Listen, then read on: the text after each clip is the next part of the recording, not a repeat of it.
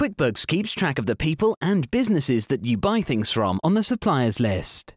You can access the suppliers list by going to Expenses and then clicking Suppliers. From here, you can see a list of the people from businesses that you buy things from.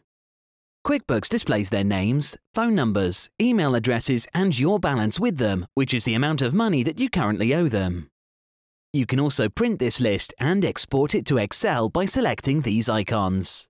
If you want QuickBooks to display more columns with the supplier's information, click on the gear icon and you can turn on or off any of these columns.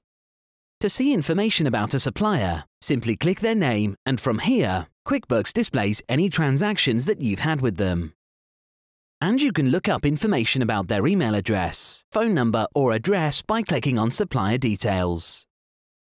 If any of this information ever changes, simply click Edit, and from here you can change any of the information about a supplier.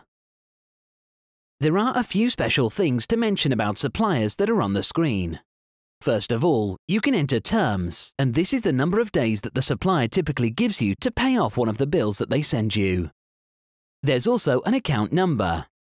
This is the number that has been assigned to you by the supplier, and it will also appear in the memo line of every payment that you generate out of QuickBooks for that supplier.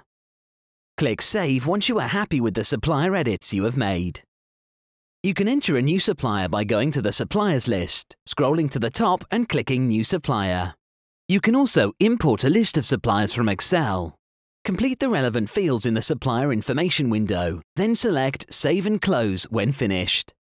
There are many advantages to entering a supplier on your suppliers list before entering any of their transactions. Namely, whenever you open up a new transaction for that supplier and you input their name right here, if they've been entered onto your suppliers list ahead of time, QuickBooks will automatically input their address and also their email address right here, along with any other details for that supplier, such as terms.